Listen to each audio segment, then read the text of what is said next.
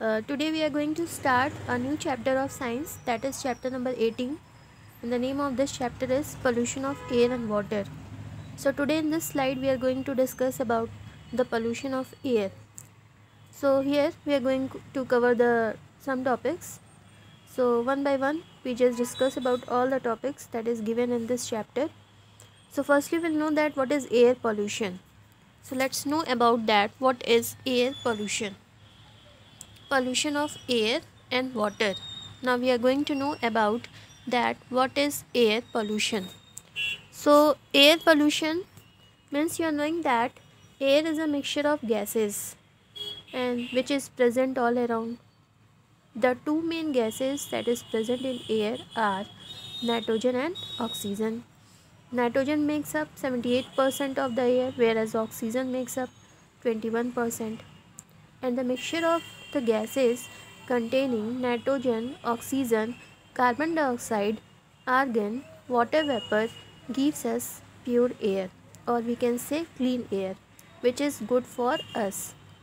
So in addition to the normal constituents, the polluted air may also contain some harmful substances such as carbon monoxide, sulfur dioxide, nitrogen oxide, smoke and dust. So when the air around us is polluted, we are forced to breathe it and to remain alive, though it is harmful to us. Many respiratory problems are caused by breathing in polluted air. In fact, respiratory problems among the children are increasing day by day due to the increasing air pollution. So this is about the air pollution that I have told you. Means that you can define the pollutant like this. You can define the pollution like this: the presence of unusually high concentration of harmful or poisonous substances in the environment means air, water, is called pollution. Pollution contaminates the air and water with the poisonous substances and makes them impure to such an extent that they become harmful to the human beings and other animals, plant as well as non-living things. So these unwanted and harmful substances that contaminate the environment, means these harmful substances that is present in air and water that causes the contamination of air and water and that is present in the environment are commonly known as pollutant. Or we can say that in most simple words we can define it like this: a substance that causes the pollution is commonly known as pollutant. So this is about the pollutant I have told you, and I have told you that what is pollution, how can you define the pollution. Air pollution means the contamination of air with the harmful gases like sulfur dioxide, nitrogen dioxide, carbon monoxide, smoke, dust is commonly known as air pollution. And the substances whose presence in the air that makes them impure or contaminated is commonly known as air pollutant. So the most common pollutants that is present in air that is responsible to cause the air pollution are sulfur dioxide, nitrogen dioxide, carbon monoxide, excess of carbon dioxide, chlorofluorocarbon, suspended particulate matter such as dust, smoke and fly ash. So these are the major pollutants that is responsible to cause the air pollution. So I have told you that what is air pollution. You have already know that the air is consists of mixture of gases. As I have told you that it contains 78% of nitrogen, carbon dioxide, argon, methane, ozone, water vapor is also present, but they are present in very small quantities. I have told you that what is air. We know that we can survive for some time without food. We cannot survive even for a minute without air. We cannot survive for a few minutes without air. We can survive for some time without food, but without water, but we cannot survive even for a minute without air. So air is very important for us. So this simple fact tells us that how the air is very important to us. I have told you that what is air pollution, And how can you define it? The addition of the pollutants that is present in air, which is responsible to cause the contamination of the air, and produces harmful effect for both the living and non-living thing, is commonly referred to as air pollutant, and the pollution that is caused by these pollutants is commonly known as air pollution. Now, the sources of emissions of air pollutants. So what are the sources from where the emission of the air pollutants takes place? So these are the different sources, like industries 52%, transportation 27%, consumer and commercial products 8%, commercial and residential heating 1%, agriculture 10%, and other sources are 2%. So these are the sources of the emission of the air pollutants. Now, how does air gets polluted? So what are the, or we can say that what are the sources of the air pollution? So most of the air pollution is caused by the burning of the fuels such as wood, cow dung cakes, coal, kerosene, petrol, diesel in homes, motor vehicles, automobiles, factories, thermal power plants. Various other sources of air pollution are: first, that the smoke that is emitted from the homes by burning of the fuels like wood, cow dung cakes, kerosene, coal, that causes the air pollution. Second one is exhaust gases that is mainly emitted by the motor vehicles, or we can say automobiles, due to the burning of petrol and diesel, that cause the air pollution. Motor vehicles are the major cause of air pollution in big cities. Third one is that smoke that is emitted by the factories and the thermal power plants due to the burning of the coal, that is also responsible to cause the air pollution. Fourth one is oil refineries, industries engaged in the production of metals and the manufacture of chemicals, and that causes the air pollution. So these are the different sources of the air pollution.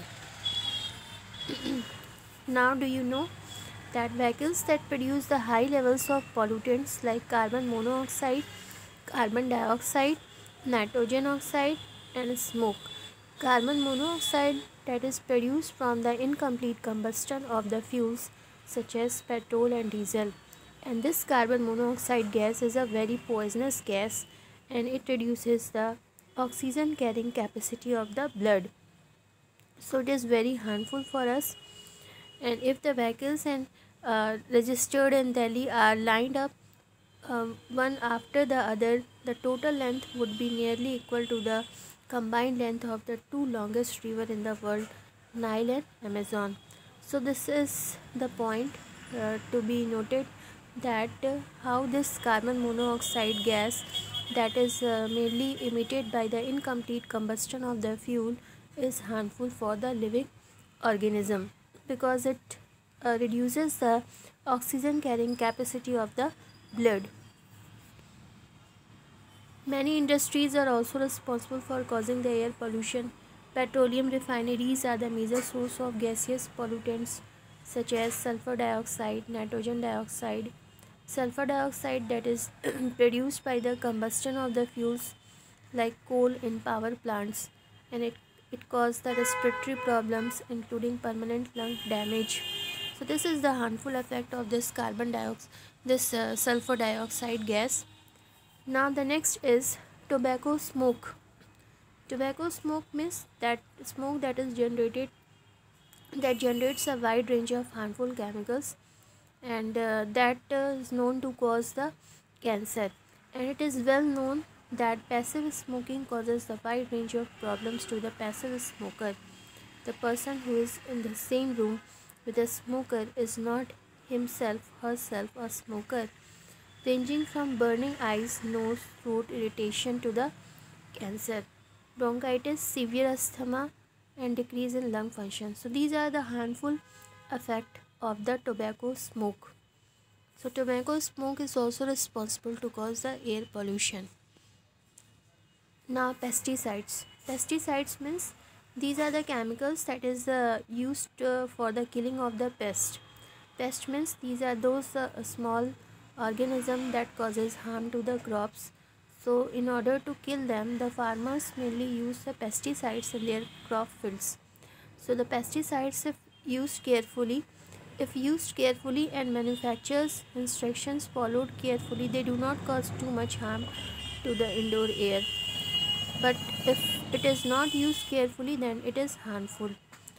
Next is biological pollutants. Biological pollutants includes pollen from the plants, pollen grains from the plants, mite, hair from pets, fungi, parasites, and some bacteria.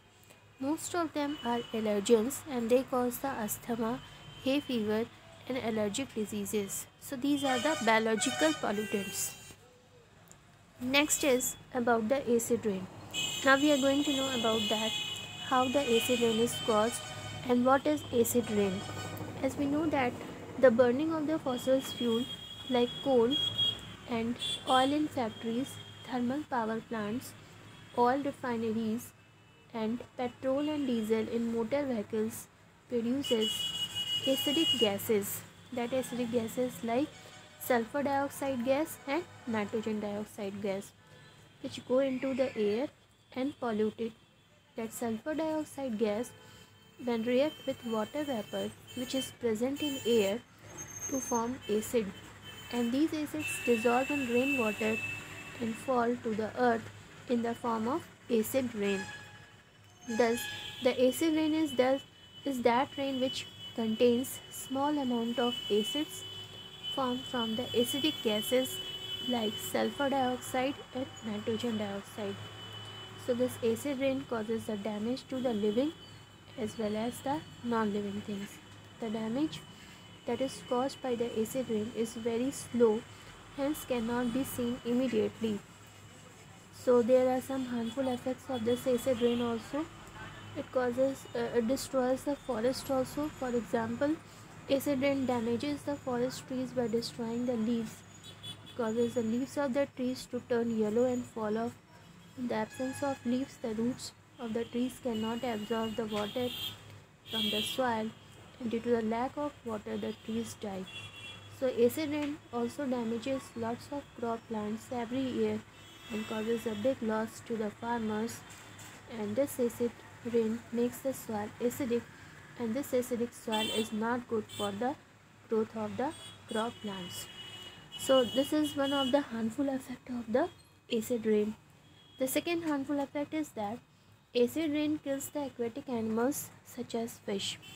This acid rain that causes the water in the ponds and lakes to become much more acidic, which is unsuitable for the survival of the aquatic animals and plants.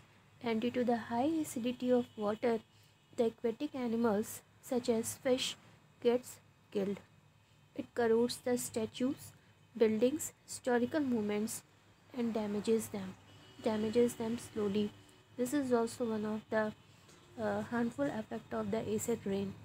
The statues, buildings, monuments that is made from the marble or limestone, the acid that is present in acid rain with the carbonates present in the marble and limestone of a statue, building or monuments corrode it slowly or dissolve it slowly. So in this way, the acid rain makes the statues, buildings, and monuments to crumble away slowly. So these are all the harmful effects of the acid rain. Now chlorofluorocarbon. Now we are going to know about that chlorofluorocarbon and how this chlorofluorocarbon is harmful.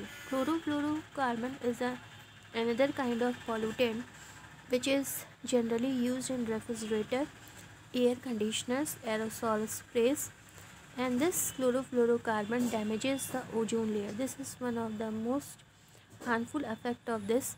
It causes the it produces damaging effect on the ozone layer of the atmosphere.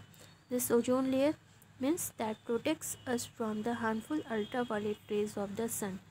So it causes the damage of this ozone layer. The ozone layer, which is a protective layer because it protects us from the harmful ultraviolet rays of the sun. So this is one of the effect of this kind of pollutant that is present in air. Next, the Taj Mahal also gets affected from the pollution. As I have told you earlier about that Taj Mahal, which is located in Agra, has become the matter of concern. Experts have warned that the pollutants in the air discoloring its white marble. So it is not only the living organism that gets affected by the polluted air, but the non-living things like building, monuments, statues also gets adversely affected. Now, greenhouse effect. Now we are going to know about the greenhouse effect. As we know that the carbon dioxide gas that is present in the atmosphere that allows the heat of the suns to pass through it and reach the earth, but prevents the heat rays reflected from the earth's surface and its object from passing out of the atmosphere into the space. So in this way the sun's heat remains trapped in the earth's atmosphere and warm it up. The warming up or heating up of the earth atmosphere due to the trapping of the sun's heat rays by the carbon dioxide gas in the atmosphere is commonly known as greenhouse effect. So the warming or the heating of the earth that is produced by the greenhouse gas is important for the existence of the life on the earth. This is because it is due to the warming of the earth by the greenhouse effect that the earth has become the habitable planet having the millions of different life forms on it. So this is one of the beneficial effect of the greenhouse effect. If there were no warming up of the earth atmosphere due to the greenhouse effect produced by the carbon dioxide gas in the atmosphere, the whole earth would have been converted into extremely cold planet and making the existence of the life difficult on it. So the problem, however, arises when the amount of carbon dioxide gas in the atmosphere increases too much, leading to the excessive heating of the earth and its atmosphere. So this carbon dioxide gas is added to the atmosphere mainly by the burning of the fossil fuel like coal, petroleum products like kerosene, petrol, diesel and LPG, natural gas. So carbon dioxide is removed from the atmosphere by the plants and the trees for making the food for the photosynthesis. So this is about the greenhouse effect that I have told you. Next slide is about the global warming. Now we are going to know about that, what is global warming and how it is harmful to us. The undue rise in temperature of the earth atmosphere due to the presence of the excessive greenhouse effect produced by increasing amount of greenhouse gases such as carbon dioxide in the atmosphere, it is called global warming. Global warming is harmful to us in many ways. It can cause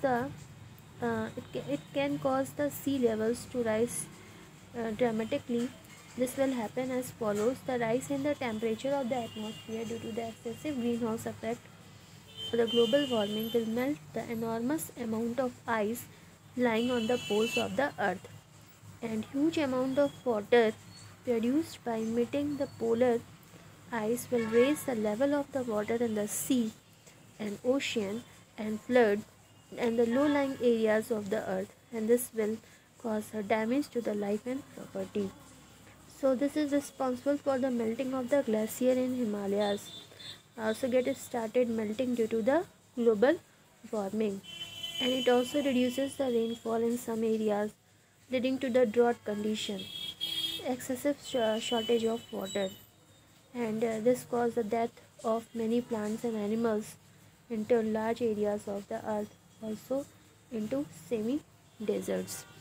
So these are the harmful effects of the global warming. Now this is about the global warming, and I have told you that how it is harmful to us. Now what can be done to reduce the air pollution? So what are the several steps that should be taken in order to reduce the air pollution? So there are different things that we can do it. There are many successive stories in our fight against the air pollution. For example, a few years ago, Delhi was one of the most polluted cities in the world, It was being choked by the fumes released from the automobiles running on diesel and petrol. A decision was taken to switch to the fuels like CNG and unleaded petrol, and these measures have resulted in cleaner air for the city.